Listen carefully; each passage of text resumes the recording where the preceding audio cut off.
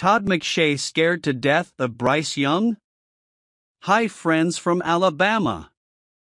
I invite you to subscribe and share the news from Alabama with all your friends.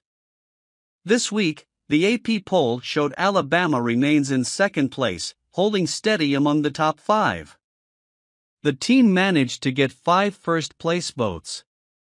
However, analyst Todd McShay expressed concern regarding Bryce's official height, deeming it a major red flag.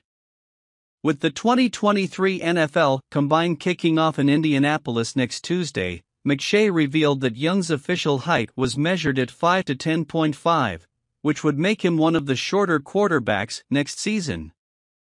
McShay also shared his thoughts on how this could affect the views of some general managers on teams at the top of the draft. "If I'm a GM, I'm scared to death of drafting him," McShay said. "It's likely to still go high, but it will be interesting to see how much media types tear it down in the process after building it up for its entire collegiate career." Much success to Bryce Young. What is your opinion? Feedback is important for Alabama.